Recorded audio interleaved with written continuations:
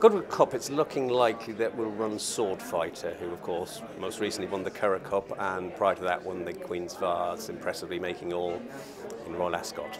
Gordon Stakes, we may take a look at the Gordon Stakes for the Major General, who's a listed winner at Leopardstown on good to firm ground.